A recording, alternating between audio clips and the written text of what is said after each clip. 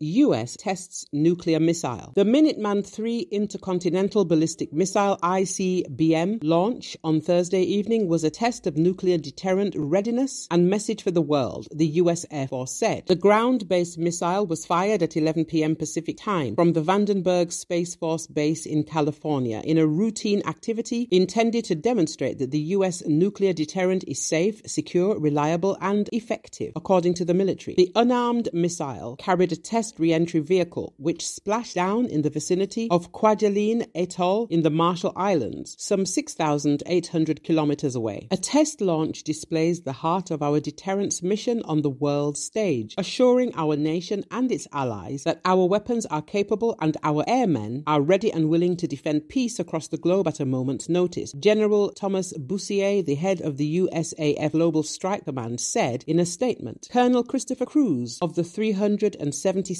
Test and Evaluation Group called the test a visible message of assurance to allies and a demonstration of the redundancy and reliability of the US strategic deterrent. Multiple US outlets pointed out that the launch came just days after North Korea showcased its Hwasong-17 ICBM launchers and the US Air Force shot down a Chinese spy balloon that flew across North America. Beijing has protested Washington's reaction, insisting that the aerostat was a weather device pushed off course by the atmospheric winds. The Minuteman III entered into service in the 1970s and makes up the ground-based leg of the US nuclear triad. The Pentagon has clamored for funding to upgrade the arsenal for years, but Congress has balked at the price tag, estimated to be in the trillions of dollars. A random missile is chosen for a test firing every few months, in what the US military calls a glory trip. On several occasions, however, the tests have been rescheduled to reduce tensions, such as in August 2022 after China reacted to the provocative visit by House Speaker Nancy Pelosi to Taiwan. At other times, the US carries out missile tests to send a message. Last November, the Air Force used a cargo plane to deploy a cruise missile in northern Norway, intended as a signal to nearby Russia.